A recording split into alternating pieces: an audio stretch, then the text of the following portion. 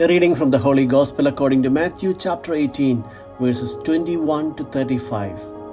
Passage taken from the Message version of the Bible. At that point, Peter got up the nerve to ask, "Master, how many times do I forgive a brother or sister who hurts me? 7?" Jesus replied, "7? Hardly. Try 70 times 7. The kingdom of God is like a king who decided to square accounts with his servants. As he got underway, one servant was brought before him who had run up a debt of $100,000. He couldn't pay up, so the king ordered the man, along with his wife, children, and goods, to be auctioned off at the slave market.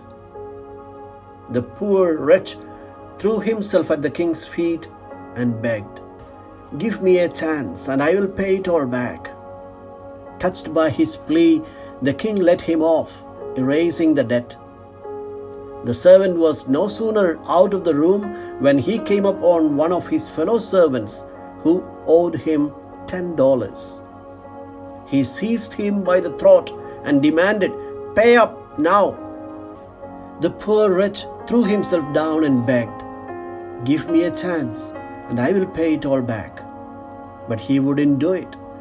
He had him arrested and put in jail until the debt was paid. When the other servants saw this going on, they were outraged and brought a detailed report to the king. The king summoned the man and said, "You evil servant, I forgave your entire debt when you begged me for mercy. Shouldn't you be compelled to be merciful to your fellow servant who asked for mercy?" The king was furious and put the screws to the man until he paid back his entire debt.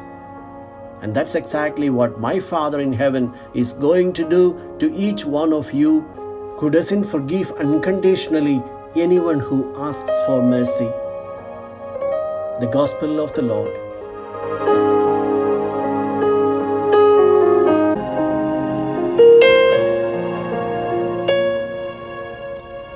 Reflections on the Gospel according to Matthew chapter 18, verses 21 to 35.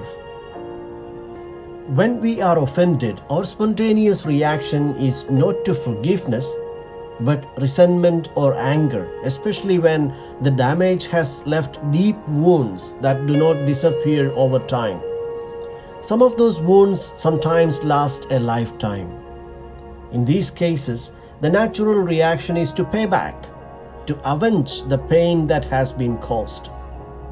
This primitive instinct is what in history caused duels and endless struggles between peoples. Forgiveness does not come spontaneous. We ask the Father to forgive our debts in prayer. The sins that we have committed do not represent all our debt. Sins relate to the past, and they are not infinite.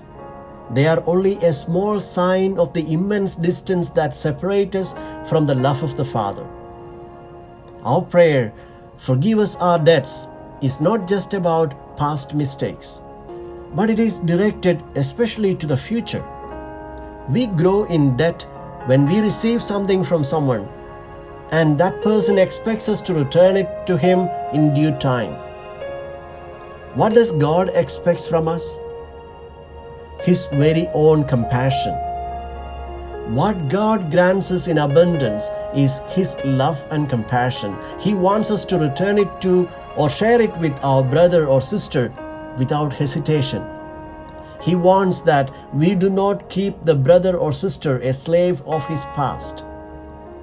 It is His desire that we do not take His breath away while He desperately tries to rise up from the chasm. God asks us to help Him 70 times 7 without excuses. The children of the kingdom of God are merciful as the Heavenly Father. If we are willing to accept this new logic, we will be willing to lose, to forget all our own rights just to see our brother happy again, peaceful and freed from his sin. the last scene of the parable gives us shudders. The conclusion is puzzling. It says, "So will my heavenly Father do with you, unless you sincerely forgive your brothers and sisters." Does the Lord repay, therefore, with the same coin those who are ruthless with their debtors? Such an interpretation would contradict the whole message of the parable that wishes to present a God who always forgives human transgressions.